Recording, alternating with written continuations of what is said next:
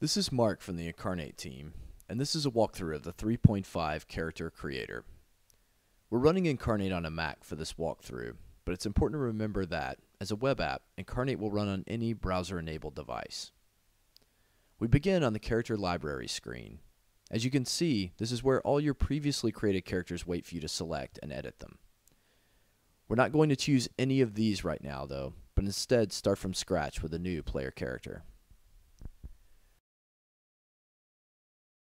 We're designing the character creator and all of InKarnate to feel like a video game interface with an attractive, easy-to-use UI. Right now, we have the core SRD classes and races implemented. As you can see, we're settling on a female elf rogue. Now it's time to roll for abilities. We have the standard roll method implemented right now, but the next push includes points-based, heroic, and classic methods as well. Ability rolls also take into account racial modifiers. You can easily swap out the scores from this screen. Also, if you want to roll physical dice, the released app will allow you to quickly type in values as well, if that's your preference.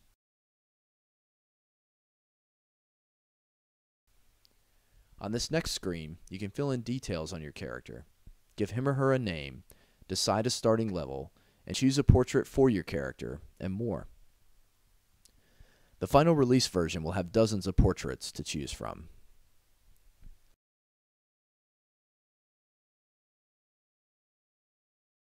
Since our girl here is a rogue, skill point allocation is going to be very important. The info panel to the right is handy reference throughout character creation, and in this instance gives you key information about each skill. Since this character is only first level, there's only a single feat slot to be filled. Once that choice has been made, InKarnate grays out the screen to signal that there's no more feats available to select.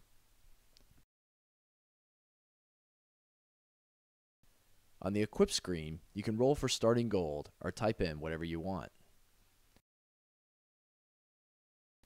Then enter the marketplace to select starting equipment.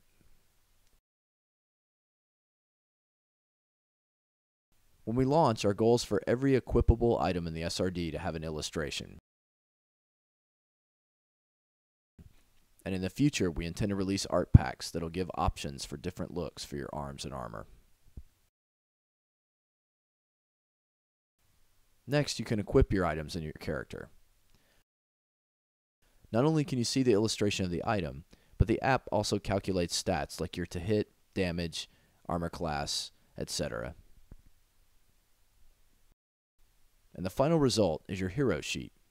When we launch, you'll be able to change the stats on this sheet by typing over the values, and you'll be able to print it out from a PDF if you want to play with pen and paper and just use the character creator as a preparation tool. So that's the current state of the character creator. Thanks for checking it out, and let us know what you think on our Kickstarter page.